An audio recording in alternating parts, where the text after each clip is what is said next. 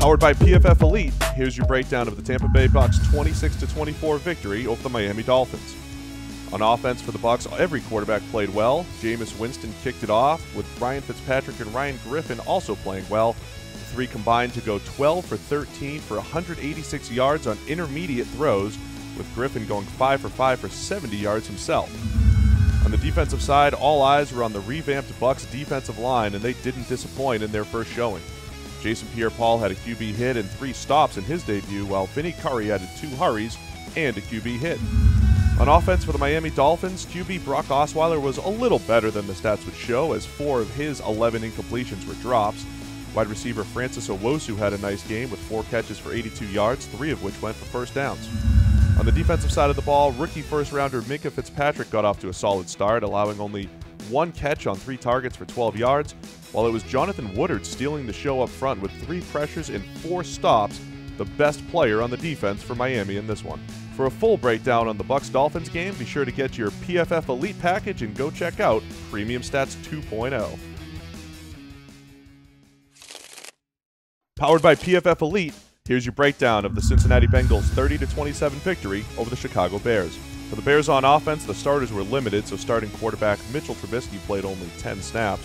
But it was tight end Adam Shaheen who posted the highest grade at 92.6. He had 53 receiving yards, including 31 after the catch. Up front, Will Precheck had a fine game playing both center and guard. He had a 92.4 run blocking grade, and he didn't allow a pressure on 44 snaps. On defense for the Bears, Kasim Adebali had a team-high 3 pressures while adding 2 stops, on his way to the highest grade at 92.3. Safety DeAndre Houston Carson made his pitch for a roster spot, and while the Bears linebackers struggled throughout the game, Nick Kwiatkowski was a bright spot, and he had an 81.8 grade, continuing his strong play from 2017. On the offensive side for the Bengals, their playmakers showed up, with A.J. Green and Joe Mixon both grading well in their limited time. It was a mixed bag for 2017 first-rounder John Ross, who was targeted 5 times, catching 1 pass for 20 yards, including 15 yards after the catch. However, he did fall down on Andy Dalton's interception.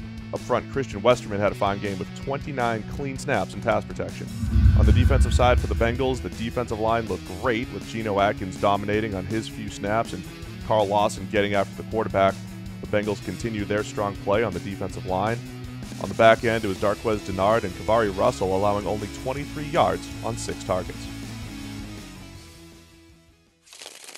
Powered by PFF Elite, here's your breakdown of the Cleveland Browns' 20-10 victory over the New York Giants. On offense for the Browns, the quarterbacks looked great, starting with Tyrod Taylor going 3 for 3 on passes of 10-plus yards, and then #1 overall pick Baker Mayfield made his debut, showing the accuracy that made him PFF's #1 prospect in the NFL draft last season. Mayfield was 6 for 11 on his 10-plus yard passes, including a couple tight window throws on slants and in the end zone to tight end David Njoku, who caught 2 touchdowns on his only 2 targets. The other standout on the offense for the Browns was wide receiver Rashard Higgins, who caught 4 of his 5 targets for 66 yards, and he picked up 3 first downs. On the defensive side for the Browns, cornerback Denzel Rice allowed only 9 yards on 3 targets. Linebacker Jermaine Grace did a nice job keeping the ball in front of him in coverage, while defensive tackle Caleb Brantley notched a team-high 3 stops. On offense for the Giants, all eyes were on the #2 pick in the draft, Saquon Barkley, who dazzled the crowd on his first carry for 39 yards, but also had only 4 yards on his next 4 carries, so he showed some of the boomer bust that came with his game coming out of Penn State. At quarterback, Davis Webb was terribly inaccurate, throwing 7 uncatchable passes on 23 attempts. That's leading the league this weekend. Webb is only 0 for 6 on 10-plus yard throws, while quarterback Kyle Lauletta, the rookie 4th-rounder, showed some promise in his limited time. On defense, the starters played only 11 total snaps, so it was edge defender Avery Moss who stood out. He did a lot of damage in the run game, finishing at 87.8. Linebacker Calvin Munson had a nice game, tying for a team high with 5 stops. For a full breakdown of the Browns-Giants game, be sure to check out Premium Stats, all a part of your PFF Elite package. Powered by PFF Elite, here's the breakdown as the Baltimore Ravens beat the Los Angeles Rams 33-7. Joe Flacco and the starters at least got on the field this week after sitting out the Hall of Fame game opener, but the star of the show was Orlando Brown Jr., who stayed in as the rest of the starting offensive line took a seat and played another 40 snaps. Across 35 pass-blocking snaps, he didn't surrender a single pressure and earned an overall PFF grade of 81.6. After an ugly Hall of Fame game outing last week, Rashad Perriman redeemed himself with 3 catches for 71 yards and a touchdown to lead the offense in overall PFF grade. Edge rusher Tim Williams on the defensive side of the ball continued to flash pass rushing skills that the Ravens badly need to tap into this season, with a sack and 3 total pressures to go along with his 5 from a week ago. His overall grade of 89.5 was the second best on the Ravens defense, trailing only cornerback Maurice Kennedy thanks to his interception. The starting offense for the Rams took the night off, leaving Sean Mannion to lead the offense that got pretty much smoked by the Baltimore Ravens first-team defense. Only one player on that Rams offense had an overall PFF grade higher than 71, and that was guard Jake Eldrinkamp, who split time between left and right guard yet didn't surrender any pressure. Defensive lineman Ethan Westbrooks is a proven preseason stud and backed that up yet again with an overall PFF grade of 82.7, the best mark on the Rams defense. Westbrooks had 2 sacks and 3 total pressures as the standout performer on that unit. For the full breakdown, check out Premium Stats 2.0 as part of your PFF Elite subscription.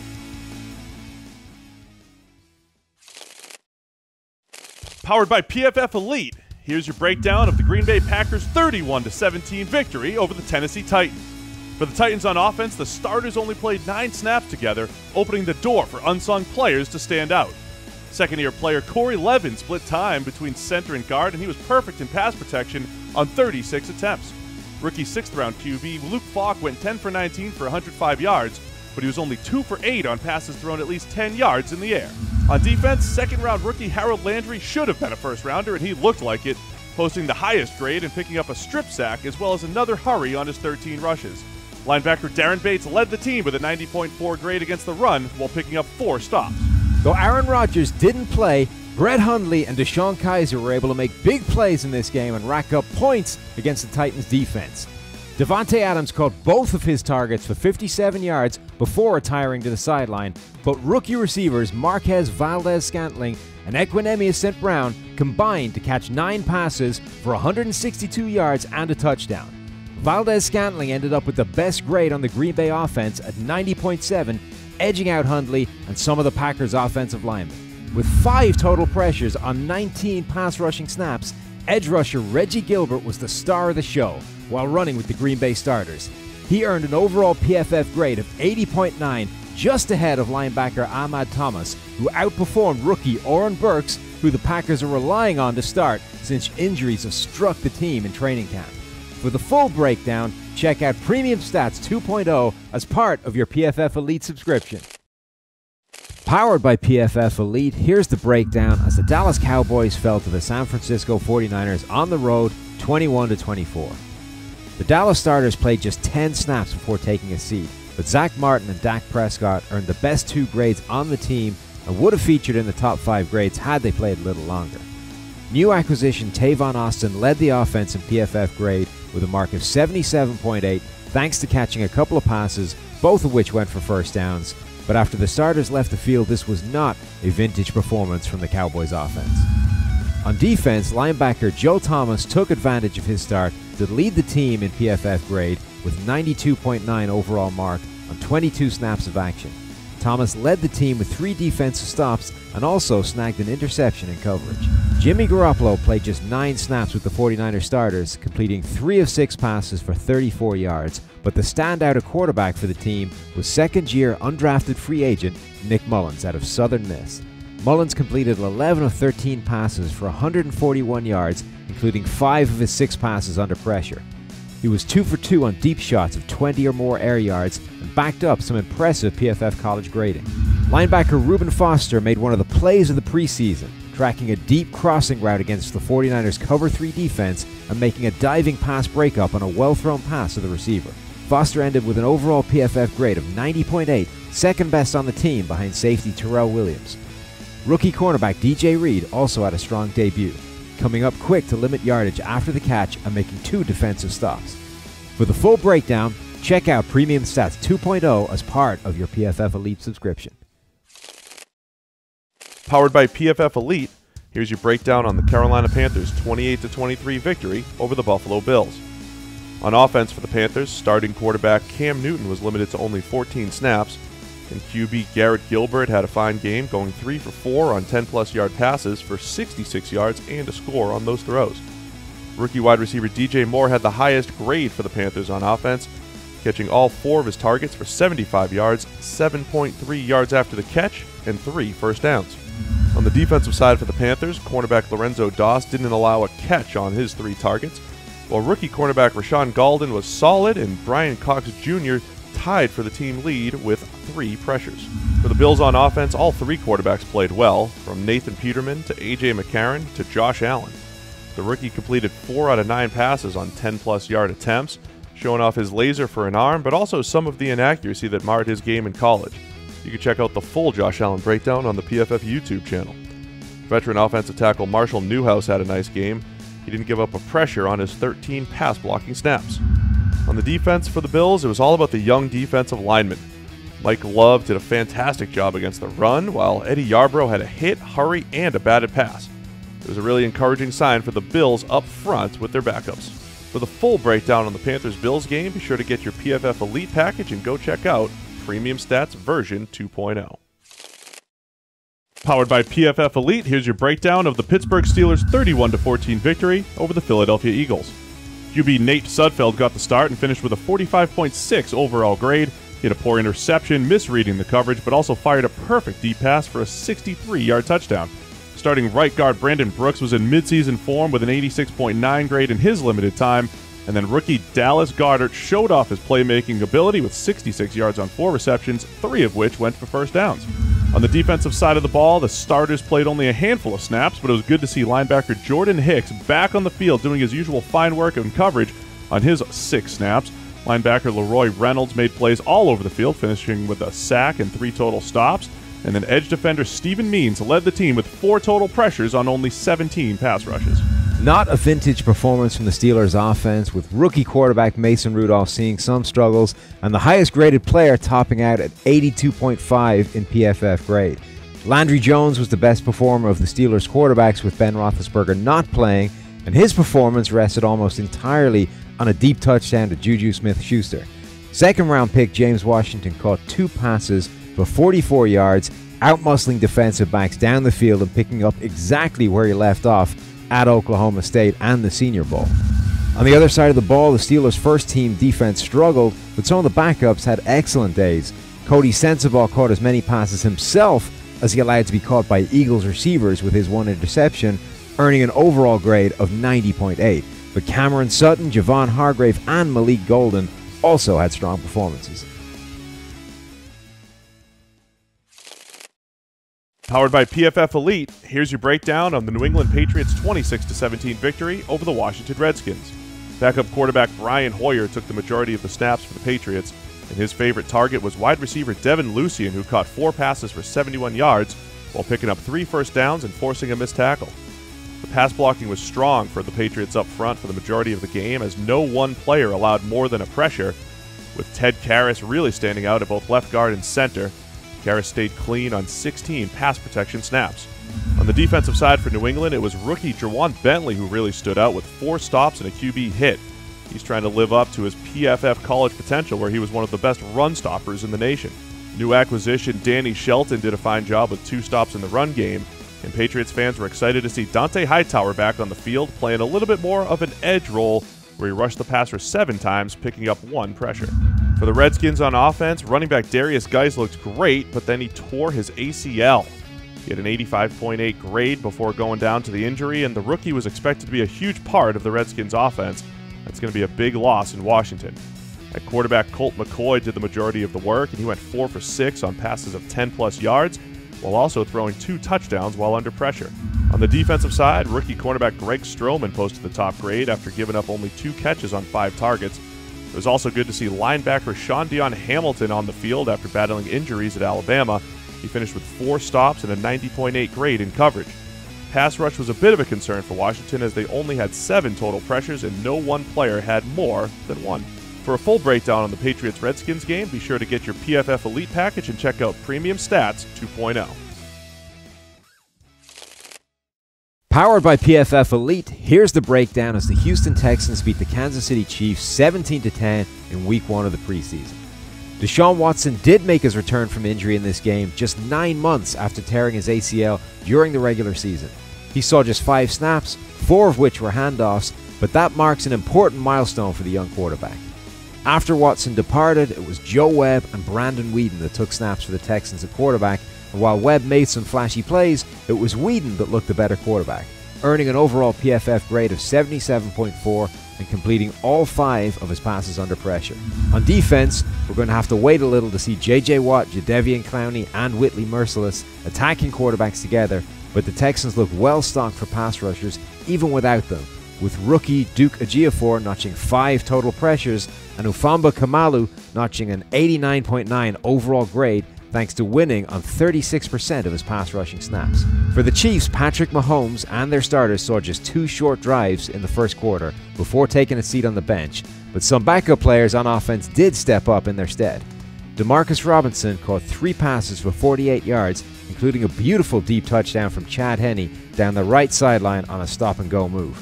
Rookie undrafted free agent quarterback Chase Litton also had a nice day, earning an overall grade of 75.8, thanks to completing 7 out of 10 pass attempts from a clean pocket. The Chiefs' second-team defense really stood out in this game, with multiple linebackers earning top-end PFF grades, including Raymond Davidson and Ben Neiman.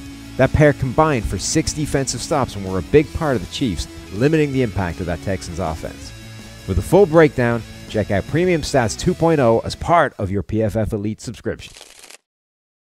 Powered by PFF Elite, here's your breakdown of the Indianapolis Colts' 19-17 victory over the Seattle Seahawks. Starting with Seattle on offense, it was offensive tackle Jamarco Jones who posted the highest grade. The rookie did not give up a pressure on his 11 pass-blocking snaps, and he did a really nice job in the run game as well. On the defensive side of the ball, cornerback Justin Coleman continued his breakout after a really nice 2017 season. He broke up the only pass thrown his way. On the other side of the ball, the Colts offense was excited to see Andrew Luck make his return. He was officially 0 for 1 on 10-plus yard throws as they kept it easy for him, but it was great to see him back on the field and actually throwing passes. Wide receiver Kason Williams has been outstanding in the preseason the last 2 years, and that continued. 46 yards on 3 catches, including 2 missed tackles forced.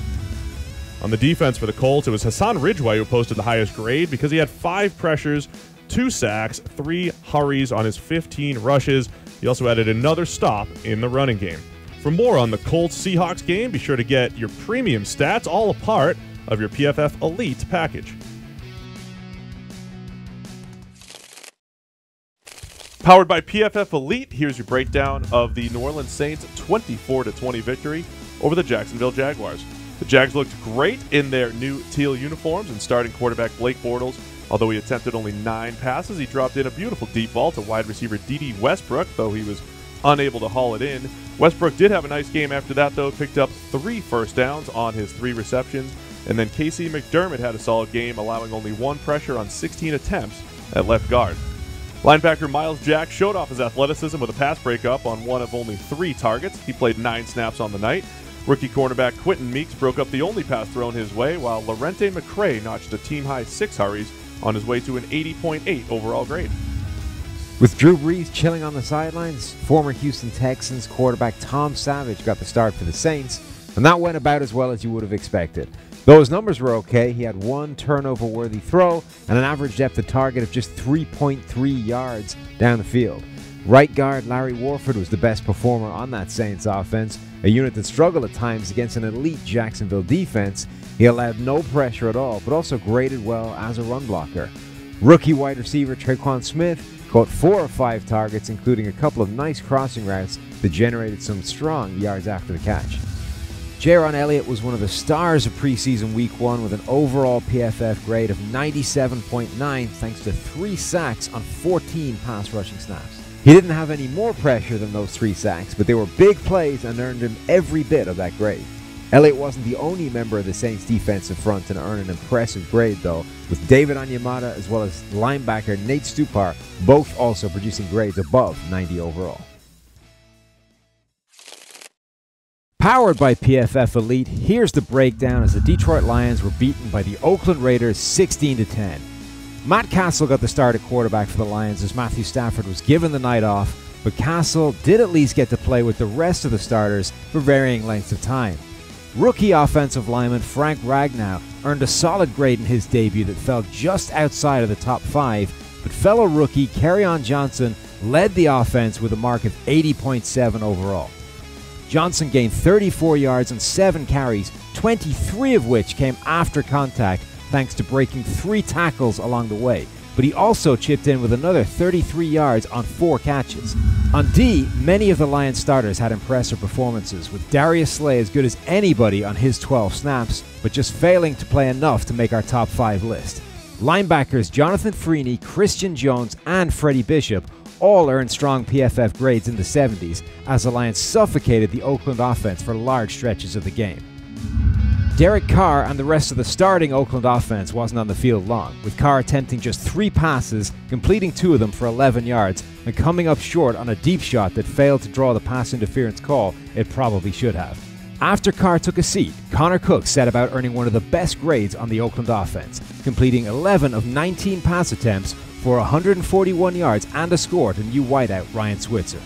From a clean pocket, Cook was money, but when he felt the heat, he was just 1 of 5 for 3 yards. On defense, the Raiders saw some standout performances, with linebacker Marquel Lee and cornerback Antonio Hamilton both posting PFF grades above 90 overall. Defensive veteran Frosty Rucker also showed that he could still dominate against backups late in his career, recording a quarterback hit and displaying some impressive run defense against the Lions backups. For the full breakdown, check out Premium Stats 2.0 as part of your PFF Elite subscription. Powered by PFF Elite, here's your breakdown of the New York Jets' 17-0 victory over the Atlanta Falcons. Quarterback Matt Ryan attempted only 1 pass on the night for the Falcons, and it was rookie QB Kurt Benkert getting the majority of the work. Benkert finished with a 68.1 grade, and he went 3 for 4 for 80 yards on deep passes. Daniel Brunskill had the best game up front, allowing a QB hit on 26 pass-blocking snaps between tackle and guard. On the defensive side, starting linebacker Deion Jones played only 3 snaps, but he still managed to pick up a stop on each of those plays. Pretty incredible. Cornerback Leon McFadden had the top grade at 90.4, allowing a 3-yard gain on his 2 targets.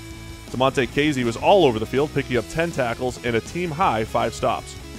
On the other side, the Jets' quarterback situation was one of the biggest storylines in the NFL this weekend as Teddy Bridgewater made his return and rookie first-rounder Sam Darnold made his debut. Bridgewater looked sharp, going 7 of 8 for 85 yards and a score, and he was 2 for 2 on his intermediate throws. Darnold lived up to the hype, showing poise in the pocket, completing all 4 attempts when under pressure. He showed the ability to make plays both inside and outside the pocket, just as he did at USC. On defense, the starters only played a handful of snaps, giving players like Dylan Donahue a chance to shine. He posted the top grade at 81 overall. New defensive lineman Henry Anderson managed a team-high 4 pressures on only 14 rushes, though he struggled to a 45.6 grade in the run game. For the full breakdown on the Jets-Falcons game, be sure to get your PFF Elite package and check out Premium Stats 2.0. Powered by PFF Elite, here's your breakdown of the Minnesota Vikings' 42-28 victory over the Denver Broncos. Vikings fans hope they got a glimpse of the future as quarterback Kirk Cousins connected with Stephon Diggs on 3 passes, including a big-time throw down the right sideline and a quick slant for a touchdown. When the backups took over, it was running back Rock Thomas's time to shine as he caught 3 passes for 102 yards and 2 scores while grading at 89.6 overall. QB Kyle Sloter continued his trend of impressive preseason outings, going 3 for 3 on 10-plus yard passes and leading the comeback in the 4th quarter. On defense, Jack Tocho gave up 2 touchdowns, but he also intercepted a pass and broke up 2 more on a team-high 56 snaps. It was rookie Jalen Holmes who had the best pass rushing performance for the Vikings, finishing with a team-high 5 pressures on just 21 rushes. For the Broncos, starting quarterback Case Keenum didn't have a chance to find any rhythm in his revenge game. He played only 6 snaps. Left guard Max Garcia played well in his extended action, staying clean in pass protection on 14 attempts, while rookie running back Royce Freeman had an adventure of a day, weaving through the defense for a nice touchdown, but also allowing a pressure and dropping a pass. On the defensive side, the Broncos got good performances from backup defensive linemen as Shelby Harris had a hurry and a batted pass, while Zach Kerr picked up 3 stops. Safety Will Parks was all over the field, finishing with a team-high 4 stops, including a sack. For the full breakdown on the Vikings-Broncos game, be sure to check out Premium Stats, all a part of your PFF Elite package. Powered by PFF Elite, here's your breakdown of the Arizona Cardinals' 24-17 victory over the Los Angeles Chargers. Cardell Jones got the start at quarterback for the Chargers, and it was a mixed bag as he created at only 40.8 from a clean pocket, though he did make a few nice plays under pressure. He finished the game with a 55.8 grade, while Geno Smith was only slightly better at 62.6 as they battle for the backup job. Wide receiver Jeremy Davis posted the top grade on the offense, moving the chains or scoring a touchdown on all 4 of his receptions while also forcing a missed tackle. On defense, the Chargers got a number of strong performances as Damian Square led the team with 3 hurries, while rookie cornerback Brandon Fackerson didn't allow a catch and picked off a pass on his 2 targets. Fellow rookie Uchenna Nwosu also notched 2 hits and a batted pass, though he wasn't quite as clean in the run game or in coverage. As for the Cardinals, the offense featured a number of players returning back to health, including running back David Johnson, QB Sam Bradford, and right guard Justin Pugh. Johnson looked sharp on his 2 carries. Rookie quarterback Josh Rosen made his NFL debut, finishing at only 35.8 on the day. He had a poor misread of underneath coverage for a dropped interception, though he did show good pocket presence on a 21-yard completion over the middle of the field. On defense, linebacker Jeremy Cash was making his presence felt with 2 hurries and 2 stops, but he went down due to injury and his season's now over. Cornerback Benny Benwickery had a fine game, allowing only 12 yards on his 5 targets while also forcing a fumble, and it was good to see second-year linebacker Hassan Riddick playing fast and flying to the ball as he picked up 3 stops on only 14 snaps. For the full breakdown on the Chargers-Cardinals game, be sure to grab your PFF Elite package and get to your premium stats.